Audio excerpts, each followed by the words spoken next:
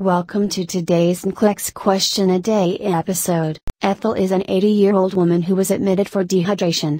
The nurse reports that she is not making 30 milliliters per hour of urine and the physician orders a bolus of 250 milliliters to be infused within 30 minutes.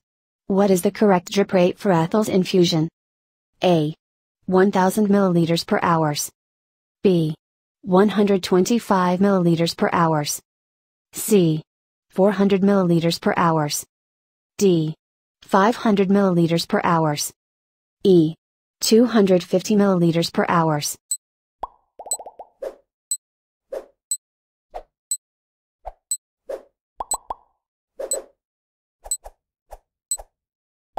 The answer is D.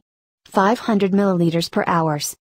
The minimum urine requirement per hour for most adults is 30 milliliters per hour. Based on a low finding, the physician may decide Ethel needs fluid replacement. Prescribed drip rate is 250 milliliters in 30 minutes. So, in 1 hour, the patient will get double volume, 500 milliliters. Thanks for listening to this episode of NCLEX Question A Day. Please like, share and comment this video. See you again tomorrow with another question for NCLEX.